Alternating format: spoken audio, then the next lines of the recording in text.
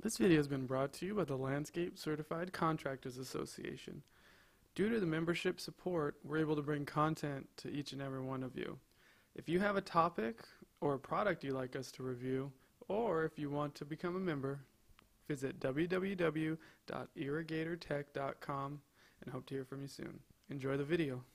Okay, now that I'm hooked up, I'm going to go ahead and open test cock number 2.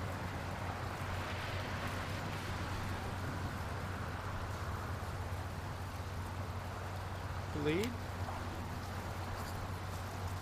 Get it out, letting the air out of the assembly. Close my bleeder.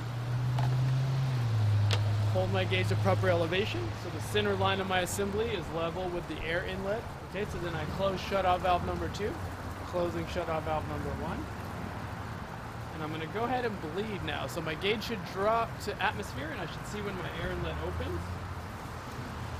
I'm bleeding water out of my test kit, but my test kit is not dropping down to my opening point. So that indicates a leaky number 1 shutoff valve. So I'm going to go ahead and compensate with that. I'm going to go ahead and compensate for that using my screwdriver and opening the number 1 test cock.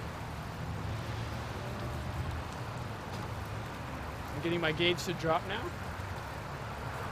Looking for my air inlet opening point.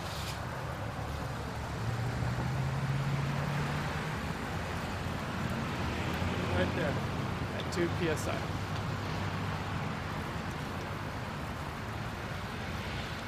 So this indicates that I have a leaking number 1 shutoff valve, which I was able to compensate for. And we can go ahead and test. We can move on to how much our check valve is going to hold. Keep in mind though that you're going to have to compensate for this leaky number 1 shutoff valve.